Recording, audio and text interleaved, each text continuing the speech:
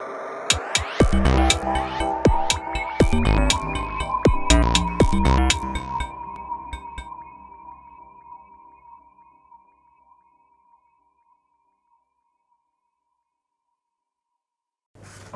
want to share a few lessons I've learned along the way of my world trip. So the presentation is called How to Make Your Ideas Fly. First of all, I want to start with actually what my view was.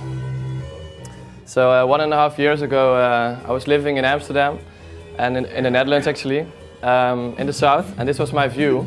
And yeah, so it's basically, this is the whole view, like every day. And I look out of the window and I see cows and yeah, more cows, and sometimes the cows, you start to use your imagination and the cows are changing. But yeah, so this continues for quite a while. But I decided to change my perspective and move to Amsterdam, because that's actually where the biggest advertising agencies are, and that's sort of where the scene is. I think it's just like Cape Town in South Africa. So I started to work in advertising as a creative copywriter, and I worked for different kinds of agencies. And I was sort of like looking at my life like, okay, so I'm working for 6 years now. I have a well-paid job. I worked at LEMS. I don't know if anybody in the audience knows that agency. They became second at the Independent Agency of the Year in Cannes last year. They made Sweetie, the webcam girl who tracked down pedophiles. I wish I made it, but then I had 13 gold lions on my name, but I didn't have it, so I thought I'm going to do something else to make sure that people know who I am.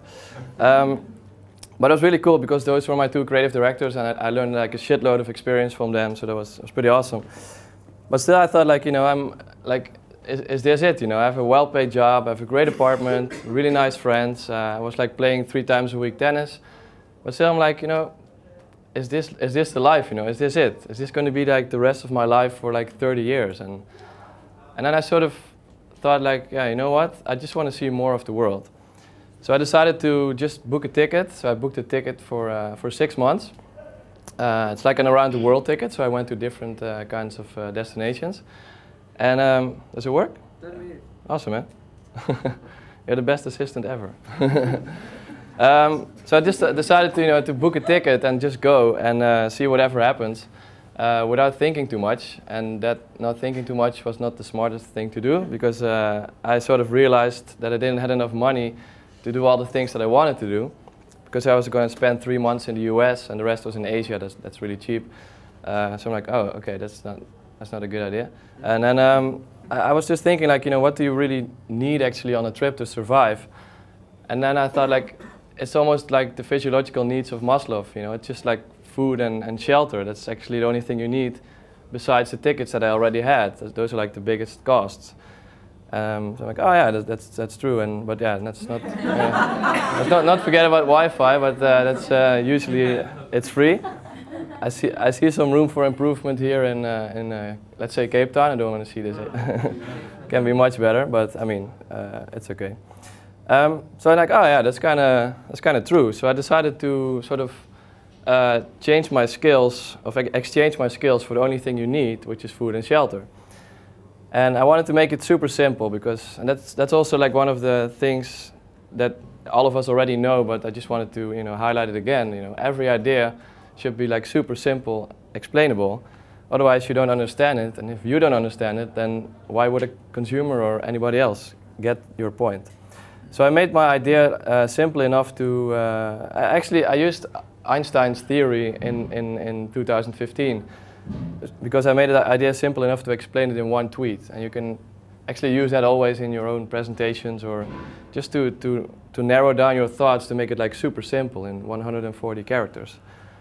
So I narrowed it down to the following. Chris is not so good in using the right hashtag. He called me the Backpacker Intern, the Backpacker Intern, and like we were like periscoping with 10,000 of people, and he just used the wrong hashtag. But that's okay, because he's awesome, and I don't really care actually. So my idea was the Backpacker Intern travels the world, helping out agencies, brands, and charities for food and a place to sleep. So basically what I did, I had an idea which I made simple.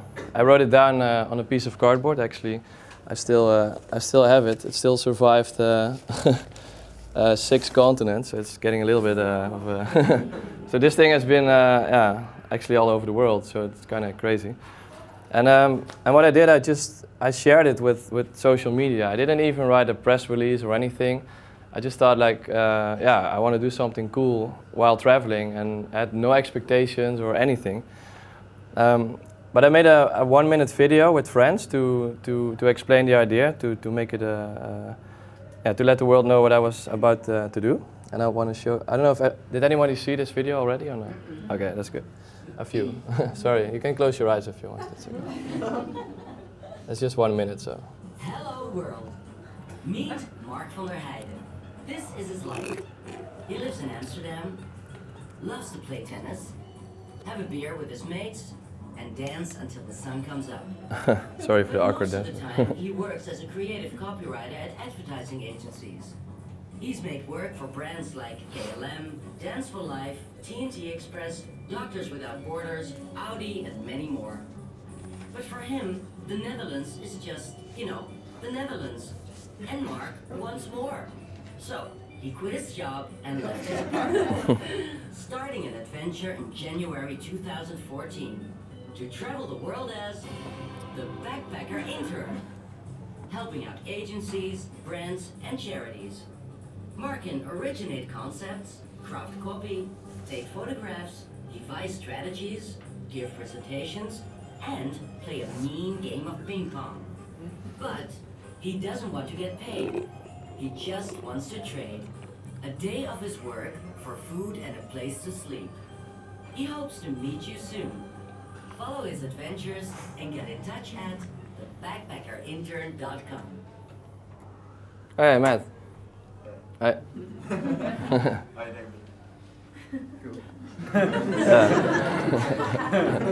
Yeah. So nice one. Yeah. Ah, man, it's your last day, man. You shouldn't even come. Yeah, thanks to this video, I was able to work with the amazing Matt, who just walked in. And actually, like the simplicity of the idea got picked up. And like when I was in the airplane from Amsterdam to Bangkok, which was my first destination, like I had no idea what was going on. But in that time, it just got, I don't want to say it went viral, but it just got picked up. And it was like, I don't know, on Ad Week, I was on MTV, I was in Japan, India, China, like everywhere, just insane.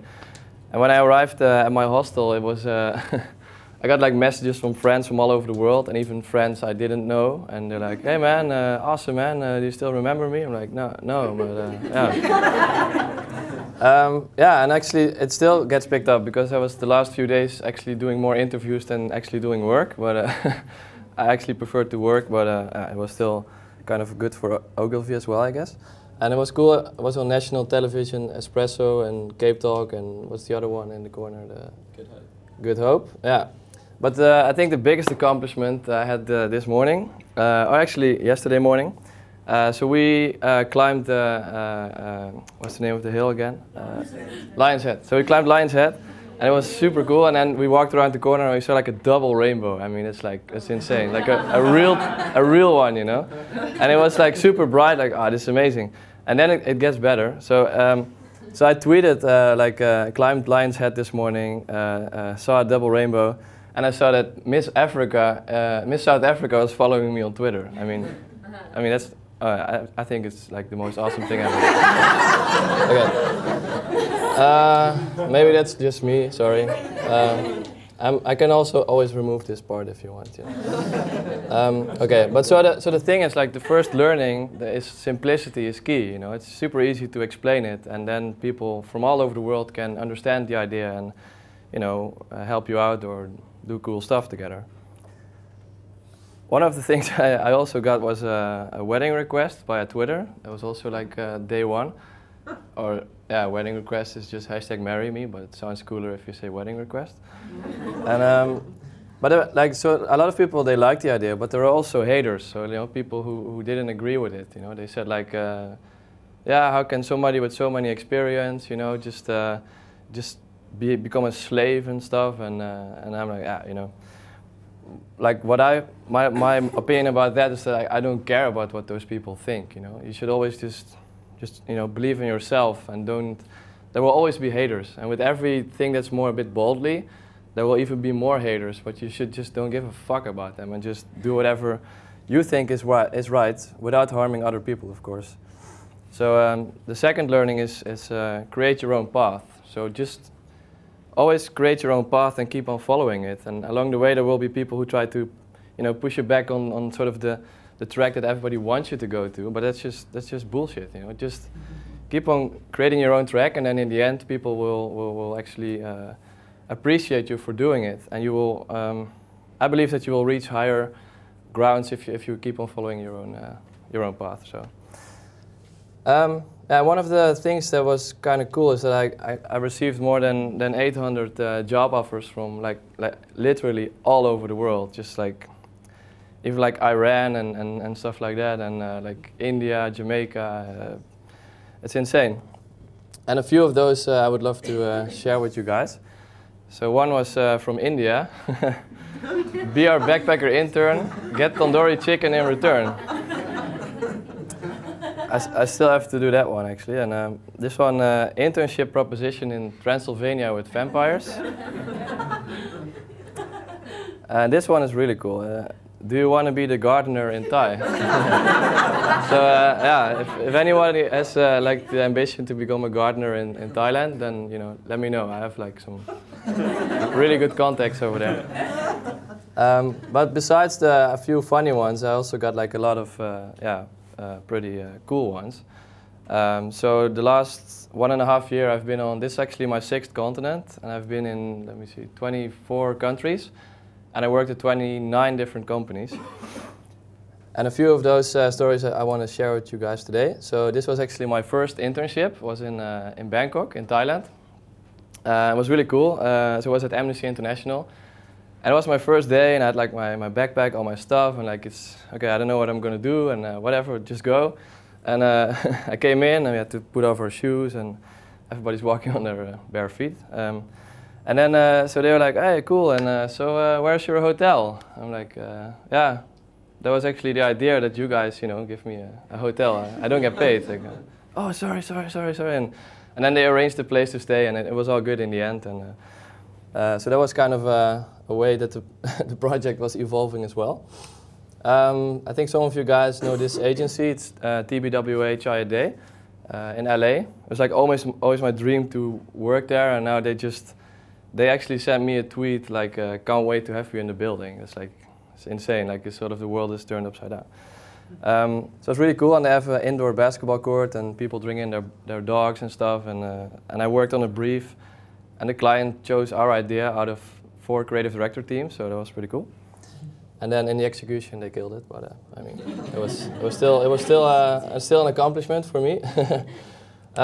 This was I think 3 months ago. I was in Rio in the favelas, and I was helping out a charity that actually uses football to show ex-drug traffickers that there is another way to live your life, and they use football also to teach the children how to deal with conflicts, and just not always fight and use guns, but you can just talk and stay positive.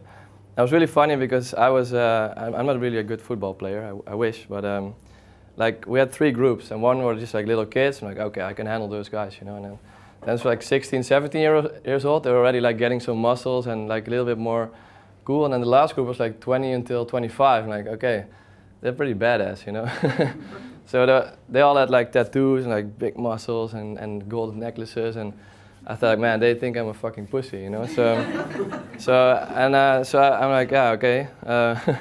And then in the lunch break, one of those guys came towards me. He's like with his big muscles, and then he gave me a bottle of water. He's like, professor. So he was like having respect, and he bought a bottle of water for me. I'm like, oh yeah, gracias. I don't know what I said. But and then I talked to the teachers, and they said like, no man, they fucking look up to you, and I'm like, it's just they are used to have an attitude because they live in the favelas with a lot of violence and stuff. So I'm like, oh, okay, that's kind of cool. Talking about cool, this was like really cool, like literally. So I managed to get an internship on Antarctica, so the 7th continent in the world, which was pretty mental. And yeah, so my colleagues were were penguins and whales and like this is crazy. Like one night we had to dig our own graves, like literally on the ice, like 1 meter, and then like 2 sleeping bags, 3 layers of clothes, and just 10 meters in front of me were penguins and seals sleeping, and we slept one night on the ice on Antarctica. It was just mental. How cold was it? Yeah, it was not that bad, but maybe because I was wearing like 6 different kinds of layers that you don't really feel it anymore. What the temperature? Like -2 or 3. It was not that bad. Yeah, but it's pretty windy as well, actually. Yeah, so actually also on day 1 of my project, I got an invite from TEDx to speak in New York, and I'm like, so I was Skyping with the organization, and like, yeah, what do you want me to talk about? I didn't do anything. And they're like, no, it's in March and you will have a lot of cool adventures. I'm like, yeah, I'm not going to say no. So last March, actually, that's already a year ago. Wow, time flies. Yeah, I gave a speech at TEDx Teen in New York on Broadway. And does anybody know Nile Rodgers, the music producer? Nobody? You know, sing a song. Yeah, I'm not a singer, but so do you guys know Chic? Like Freak Out, Le Chic. Yeah. Okay, yeah. Is that him? That's Nile Rodgers, and he's also. Do you know Get Lucky from Daft Punk? Yeah. That's the guy with the guitar. So he's like pretty legendary, like. And so he made like insane amount of records with Duran Duran, Madonna, Bon Jovi. He works with Disclosure now, with Avicii, Chris Martin, you name it. And he was the host of the event in New York. And I was really happy that my speech was over and like, oh, finally I can go and sit back in the audience. And then Niall said he said, oh, you crazy tall Dutch guy. He said, before you leave, I want to offer you an internship at my studio in New York. I'm like, what? So I walked back on stage and I gave him like a big high five. And a few weeks later, I was hanging out in the studio with Avicii and Chris Martin from Coldplay. That was pretty insane. And I was just like, I was sitting on the couch, and next to me was Avicii. In front of me was Chris Martin, and then and Niall said like, hey, maybe I should get my guitar and join. And they're like, yeah, man, cool. And he's like, oh shit, I forgot my guitar. It's in the car. He said, I'll just do air guitar. And they're like, yeah, man. And I'm like, yeah, man. And then Avicii started to play some kind of track, and then Chris was like, bouncing. And now I was like, and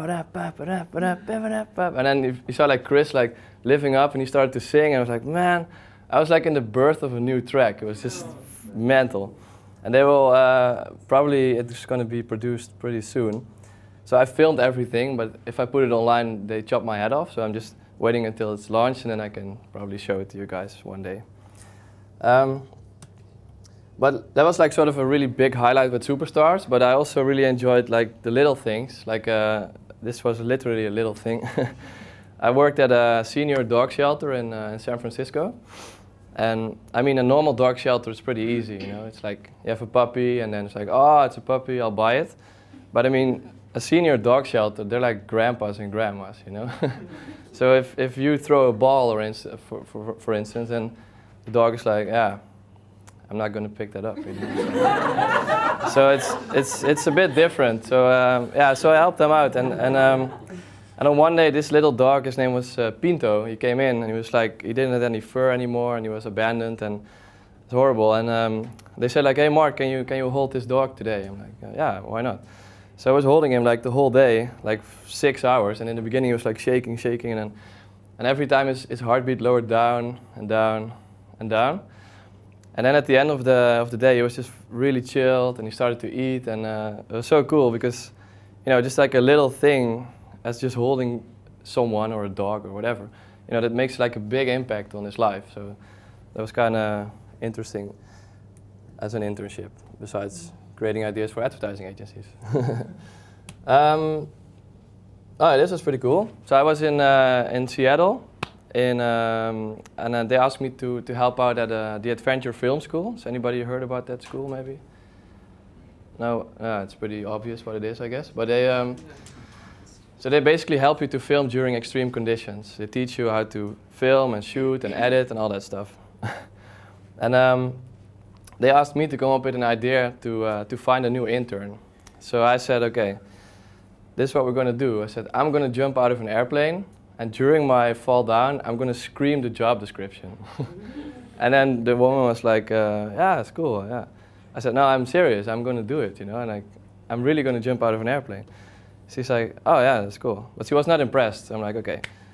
So the whole night I was writing a new script, and then until 5 o'clock in the morning, and then it was like 7 o'clock, I said, okay, let's do this again. So I was like standing in front of her. I said, like, imagine I'm jumping out of an airplane. And I said, like, Adventure Film School is looking for a badass intern. And I'm like screaming the whole thing. She's like, whoa, literally like blown away. And then she's like, oh, you're fucking crazy. I'm like, yeah. But I said, just, she was almost like there. And she said like, yeah, maybe. I said, you know what? I said, I believe in this idea. I said, I'm just going to do it. I'm going to pay for it. And let me know how many views you want. And then you can pay it back. And she said like, oh, okay, let's do it. And then 2 hours later, we already went to the jumping place. So I had to practice the whole script, and I didn't know if it was going to work at all. And we drove to like a thrift shop, no, like a second-hand shop, because I said, you know, so the idea was called Badass Intern, and that URL was still available, which is kind of cool. I said, but I have to look badass, you know, I cannot go like this. So we bought a suit at a thrift shop for 20 bucks. And with a leopard tie, which is really cool. And we attached the sound system like inside with like duct tape and stuff. And we're like, is it safe? Like, I don't know, just whatever, man. We'll see. And okay, do it, put it on.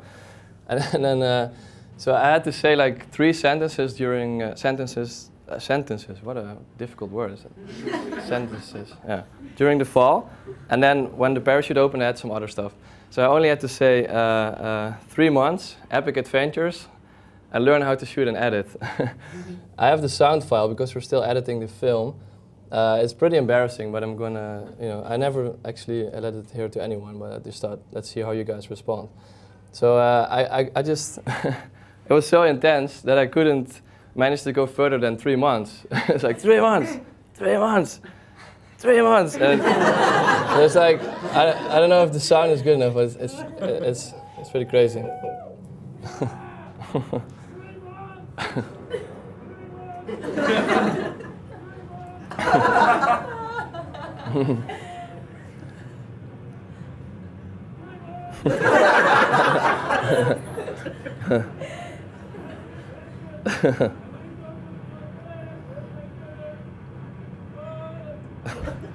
So there were like 3 cameras were filming me, you know, the guy was like floating next to me, and it was insane.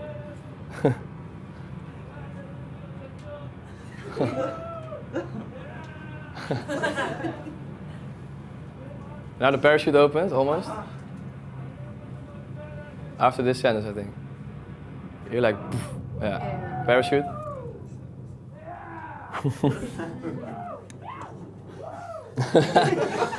Yeah, so probably I don't even know if they can use it, but we're still editing it. It's okay, it was pretty awesome. Yeah, okay. Okay, so that's kind of cool. And so like this is like sort of a highlight, but I mean, just like in life, you know, it's not always ups, you know, you also have downs, of course. So I was in Kuala Lumpur in Malaysia, and I was invited to go to Chinese New Year with a family, and I was the only white guy, and the rest was all like whole families, whole streets were filled with people, and they called me Quelo, which they said it was a good word, so I hope so. But I got some fireworks in my eye, and I couldn't see with one eye for like 3 days, so it was pretty fucked up. And then I had to travel from Malaysia to Cambodia. So imagine you have to, you know, pay attention to everything, like that you don't get robbed, and you have to make sure you get the right plane and find your way like in 2 completely different worlds. So that was pretty, yeah, it was not the best experience. This was in Indonesia, in Bali. I got infected with a food virus, sorry, which is called Bali belly. It sounds pretty cool, but it's not. Yeah, it's sort of like it feels that your stomach gets turned inside out. And I was like laying in bed for 3 days, and I was like shaking the whole time, and I got weaker and weaker every hour. I didn't thought I was going to die, but it was sort of close, like, okay, I don't know what else I can do. You stop losing the opportunity to think, and it's just like, wow, this is really bad. And then I went to a doctor, but it was like a really deserted island. And the sign from the clinic was just painted, like clinic, 200 meters that way, okay. And then I arrived at the doctor and there was nobody there, and it was like a guy was doing the garden and like, hey man, is there a doctor? And like, is there a doctor? That's more like that. And then he said, oh, yeah, I'll get him. And it's like on his bike, 15 minutes, and he came back. And then the doctor came, which was a guy on his bare feet again. He walked in, he was like 20 years old. I'm like, oh man. But he was actually really smart, so he was like a legitimate doctor. I'm like, okay. And he's like listening, and he's like, dude, give it like 1 or 2 more days, you know, and let me know, and we can find out something. I said, no. I said, you're going to give me antibiotics, and I'm going to pay for it, like right now. He said, okay. So I bought the antibiotics, and like 6 hours later, I started to feel better again. So that's also a tip. If you go to those kinds of countries, just get antibiotics, and you'll be fine. Last example from the downtimes. It's pretty crazy. I was in LA. Matt is gone, eh? Okay, that's okay. So I was in LA. He probably shouldn't hear this story anyway. So I was in Venice Beach. Has anyone ever been there? Venice Beach? Yeah. So there's like a boulevard, and in the daytime it's pretty cool. A lot of crazy people, but in the evening it gets a bit dodgy, like some gangsters and stuff going on. I didn't know, so I was just walking by myself. I was hungry. It was 11 o'clock in the evening. And I was walking, and everything was closed, but like a lot of sketchy people, and I still thought like, it's okay, I'll find a restaurant. And then it's really crazy, like this guy, he was on a longboard, and he came towards me, and he had like, seriously, like a samurai sword in his hands, and he's coming towards me like, and I was like really avoiding him, like, what the fuck, you know, and like, and then he turned around, and I'm like, whoa, if I run, maybe he follows me, you know, so I'm like, okay, just maybe turn around and with a heavy pace walk back.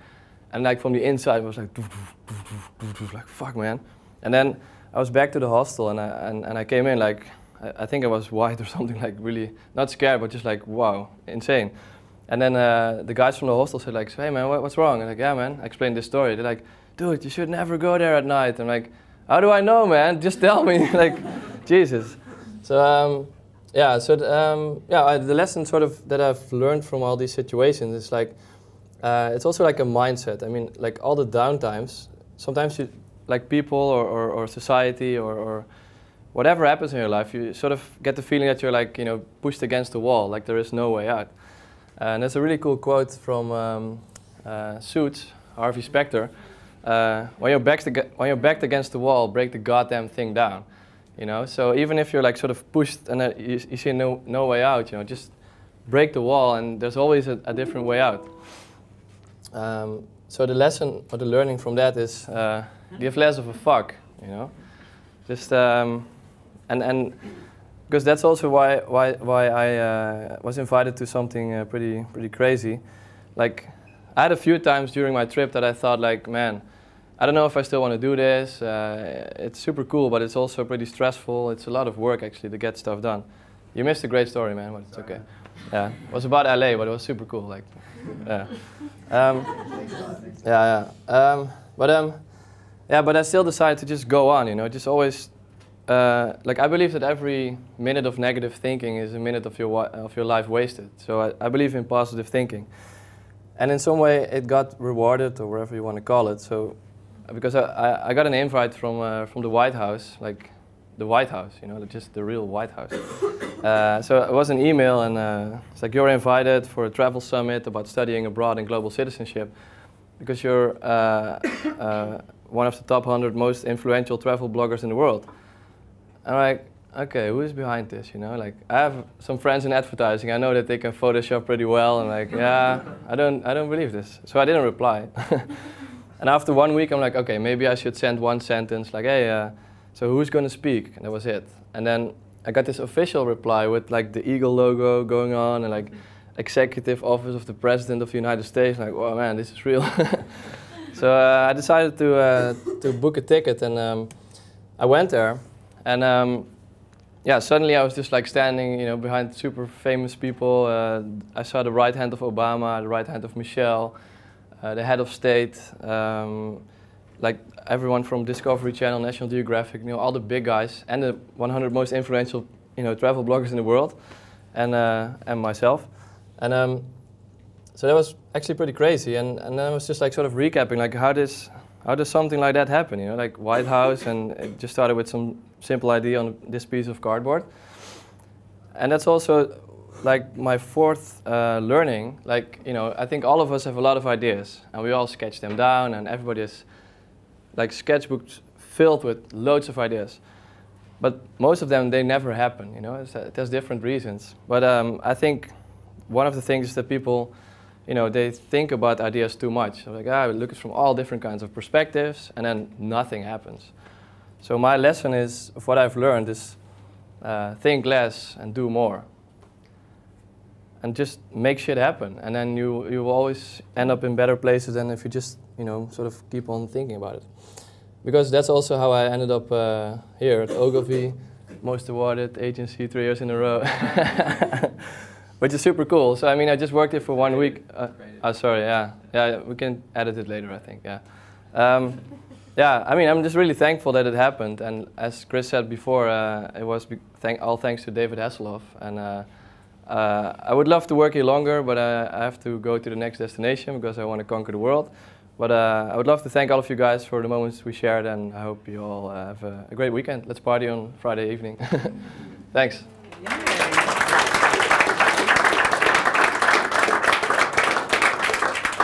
Any questions? No, I'm okay. Where is your next stop? Where are you going to next? I'm going to Madagascar, so I'm going to help out a social enterprise. So they make energy kiosks. So they asked me to help with fundraising and branding, and yeah. Do you have a sponsor for your flights? He's sitting right next to you.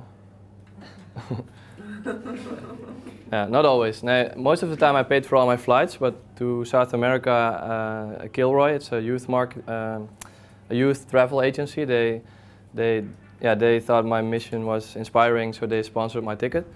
And Ogilvy was so kind to sponsor my ticket to go here as well, so that's super awesome. Yeah. Do you want to tell a little bit more about the Backpacker Interns.com, your next? Oh yeah, that's a good one. Oh yeah. So I'm like, this is like super cool, of course, what I've all experienced, but I also want to, you know, share it with more people, because for me it's like literally like a life changer, and also with a lot of people I met, it's so cool to have cross-cultural exchanges, you know, and experiences. So I'm actually now building a platform which is Backpacker Interns, and the promise is life-changing experiences for creatives and companies. And the idea is that we're going to connect creative professionals with companies from all over the world. And yeah, so now there are already like some big agencies are like interested, and we're talking with investors, and so it's pretty cool. So if it's ready, I'll send it to you guys, and I don't want to steal you guys from here, but it's also it's kind of fun. So. So yeah, but it's also going to work for agencies, because it can be a program that they can send, for instance, a creative team like 3 months to go to Asia, and then they come back with loads of experience so that they can apply it within the company as well. So. Cool. Any other questions? How much traveling do you actually get to do in the places as well? That's a good question. It's always different. I mean, like this week was pretty insane. We did so many things, but sometimes, yeah, I had a few times that I was just only working, and then I already was moving on to the next one. But I don't know, like I have peace with it that you cannot see everything, you know. So just whatever happens, if you can see a lot, it's cool. If it's not, it's still cool. So it's like, yeah, the answer is it's always different. Yeah, thanks so much. Yeah. Thanks for listening. Another question, yeah. Oh. How long do you think you're going to do this for? That's a good question. Yeah, so the first idea was to do it for 6 months. And then I was like, oh, it's actually pretty cool. And I don't want to work full-time for a boss now. Okay, let's do it 1 year. And then it's like 1 year. And like, oh, it's still pretty cool. And then now I made it into my mission to conquer all continents. So this is my 6th continent. So I'm going to Australia and New Zealand afterwards, and then fly back by Japan. And I have a really cool internship at the end, which I cannot share yet, but it's like going to be the grand finale. Back to Cape Town? Maybe. Yeah. To become the owner of the company, you mean? Yeah, sounds cool. And then I'm writing my book, like a book about my experience as well, so I want to launch it, and then hopefully the platform is already like running as well, and I'll just see whatever happens. Like I have like insanely amount of ideas that I could do. It's more like choosing what I think works best for the moment. So yeah, that's it. How long on average do you spend in each place? It's a bit the same as the other question. It's always different, but I think average is like 1 or 2 weeks, and then I just move on, because you can actually do a lot in 1 week if you force yourself to, you know, to get some shit done. Like I worked in London at International Medical Corps. It's like a charity that teaches people within rural areas to help within their own community. And I made a script for a film, and I produced one film like in 1 week, and they launched it with MTV and the European Commission, and it was their best viewed film that they ever made. You know, so it's like if you just force yourself to do it, you can make faster decisions and really contribute. And I was also already thinking about the platform that I just want to, you know, build a network all over the world and meet as much people as I can. Yeah, to just make it better actually. So. How's the support and response been in the Netherlands? Yeah, pretty good. It's like I was back in the Netherlands for 3 weeks just before this, and I didn't even like announce it or something. I was just there, and some people knew about it, and it went really fast. And I was just completely booked for 3 weeks for freelance jobs. Like one of my friends, like from one of the biggest agencies in the Netherlands, called me and it's like, "Hey man, what are you doing tomorrow?" I'm like, "Yeah, I don't know, man. Maybe sleep, finally." And he's like, "Yeah, we need some help. I heard you were freelancing." I'm like, "Oh, I didn't know, but yeah, man, sure." And I was like freelancing, and then like even like creative directors of agencies, they're just sending me emails like, "Hey man, we should talk, man." And oh, okay, sure, man. And so it's pretty crazy. Like the last 5 meetings with agencies in the Netherlands, I didn't even show my portfolio, just talking. Like that's pretty insane. So yeah, that's pretty good.